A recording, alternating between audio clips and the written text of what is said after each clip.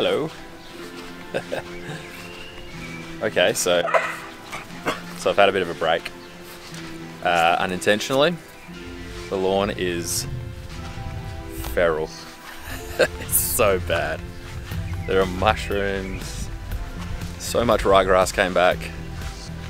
So I might have to do a sneaky spray on that. It's heaps long. It just needs some love. I don't think I've actually mowed it now for nearly a month.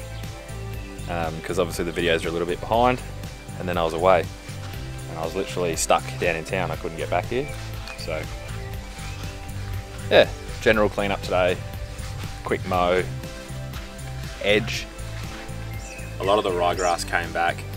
When you do the top dressing, you spread the sand down, it goes out into the concrete bits, then the edges get filled in with sand, so the grass grows really well and thick in there. So I'll have to get the whippersnipper out and just spend a bit of time redoing my edges. But yeah, get it going. Won't we? Yeah, we'll get it going.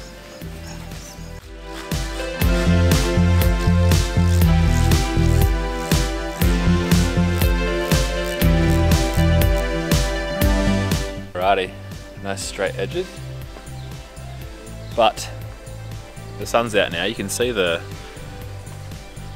ryegrass. See through here where it's a bit darker. Anywhere it's darker there, little patch there, and then there's lighter areas just through here. That's the couch. So there's a lot of ryegrass. Heaps more here, dark through here, dark along the edge. Lots of ryegrass in there, So yeah, heaps of ryegrass. It's all good though. Trying to get my hands on some Destiny, I think it's called. So I can spray it out and really get rid of it. But yeah, still a bit of sand around. We'll give it a mow with the rotary mower.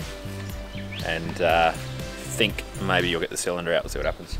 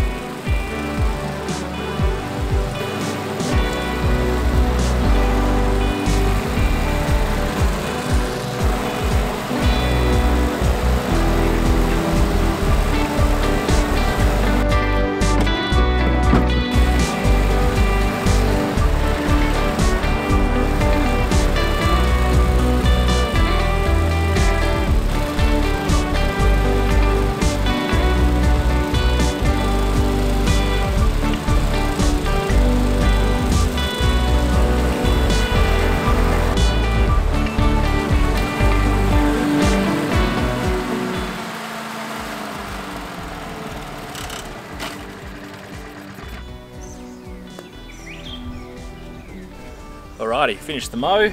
Got a big wheelbarrow plus this off of it, which was about 5 or 6 catches.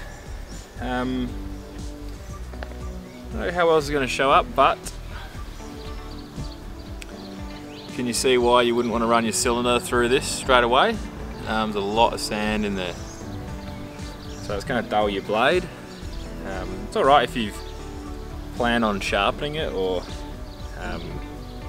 you know, giving it a bit of love immediately after a reno. But yeah, I have to travel a bit to get mine sharpened, and where I can get it done semi-locally, like within an hour, it's pretty expensive. So I'll keep the Scotty off of this for a little bit. Alrighty, so that's the mow. Still got a few patches that are filling in. I don't know how well they show up. My fairy ring is in full swing.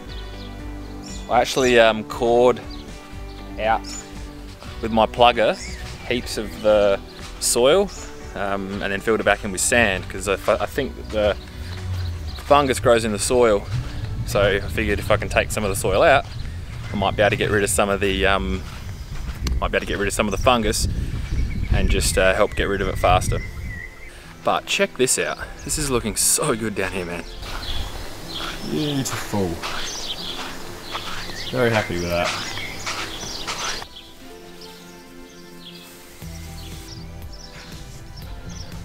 So yeah, that's recovered pretty well. Like I said, I wasn't here to give it any love, but the fertilizer and soil wetter and seaweed was pumping through the easy flow the whole time I was away. Plus with the irrigation, I can control it, and the cameras, I can sort of see what's going on. So I was keeping an eye on it, but I couldn't actually get here and do stuff. So because there's so much ryegrass in here still, when I spray it, I think I'm going to end up with a lot of brown and yellow looking areas. But that's where I'm thinking the little groomer that I've got will come in handy, because I'll be able to just pick away at the surface as I'm bringing it lower and lower with the cylinder mower.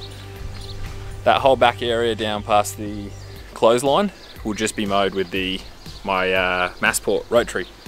So it's going to look heaps nice down there. It's going to be a lot less fussy, and probably enjoy it a lot more, to be honest. So yeah, thanks for tuning in. Sorry there was such a big delay between the videos, but that's just how it is sometimes. And yeah, get out there, get stuck into it, have some fun.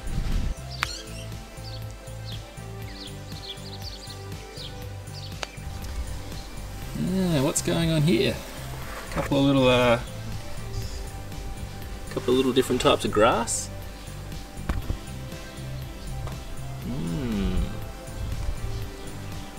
What is going on? Good.